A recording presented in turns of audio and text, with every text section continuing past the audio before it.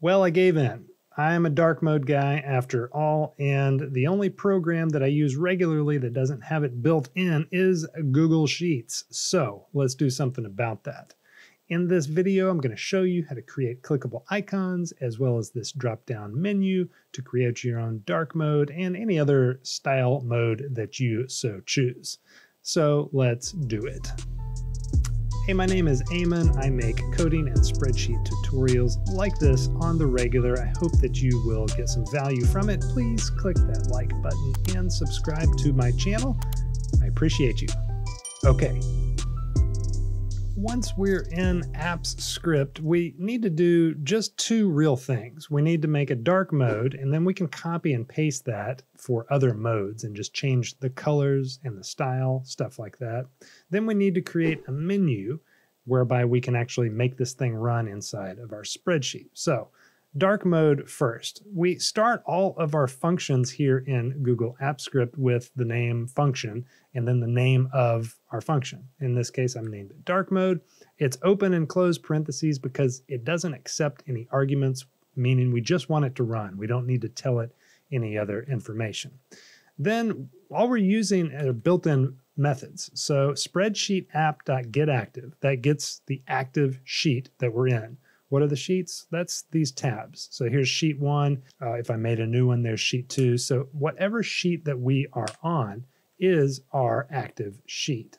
Then we do .getRange, and we actually have to specify, because I'm not going to make this super complicated, the range that we want to select. So a normal Google Sheet opens up and it's got columns A through Z and then rows 1 through 1000.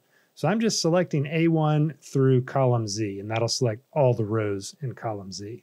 Now, if you said, hey, let's do AZ, then it will actually create columns all the way through AA through AZ to be able to get that range. But we're just going to stick with what out of the gate is there. Okay, the first thing then we want to do is set the background color. And there's a method for that, set background. Now, if you notice, I've got this on a new line. This is just for readability. This could all be on one line. This is all one method call using all these different dot notations. But I've got it on new lines just because it makes it easier to read. Next thing, we want to set the font color. Now, for both of these, you can either use the hex code or the name of the color. And I've showed you an example of both and how I've written these. After that, this is overkill, but I'm going to set the font family primarily because we can use Google Sans, which is a Google proprietary font, even though it's not in our regular list of selectable Google fonts. You can use any of the Google fonts that are available. This one, though, you have to either copy and paste something from one of Google's sites that's using this into a spreadsheet, or set it as a font family here to be able to use this, what I think is a pretty nice Google font. At any rate, the next one is set border. Now, this has a lot of different options, true, false options. This is basically saying which borders you want to set. Top, bottom, left, right, and then vertical and horizontal. I think I've got the order wrong when I just said it, but that's what all these are. And I'm just setting horizontal and vertical borders to true and the other ones to false. I'm setting the color. Again, I'm using here the hex code. And then we have to, if we want to change the style, like if we wanted this to be dashed, this is another style you can use. We have to use this enum attribute, which is an enumeration of the element attributes, as you can see here.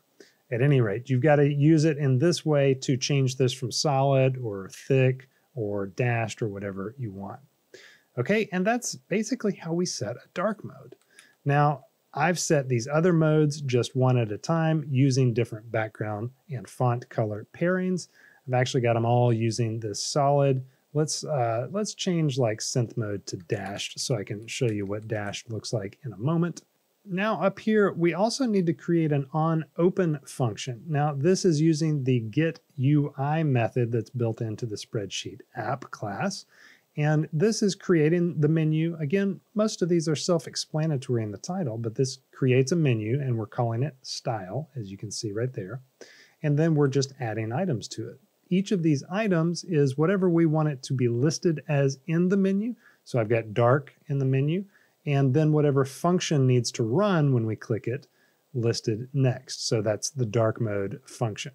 I've done that for each of the items, for each of the styles that I've created, and then you do this add to UI method, which actually adds it to the UI, which is why we can see it now right here. And let me show you what that synth dash line, you can now see that when we click that, we've got the dashed border lines. Okay, one last thing, I've got some icons in here that will do the same thing. This runs each of the modes, runs each of the functions. You can do this with any image. You can draw an image, you can import an image, you can copy paste an image. But if you see right here, there's these three little dots, this hamburger menu type of thing. You can assign a script to it, and in here you write the name of the script, just like we did over there in the menu creation in the app script. You don't have any parentheses, you just have the name of the function.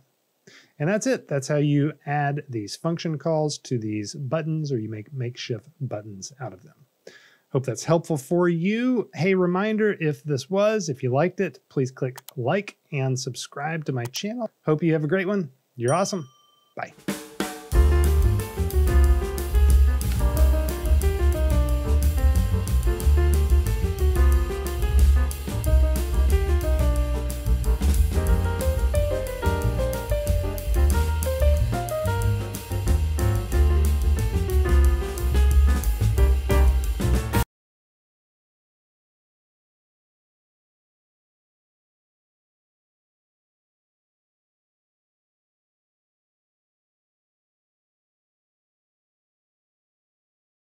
Enumeration, enum, emula.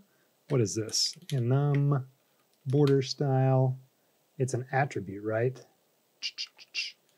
Enum attribute. There it is.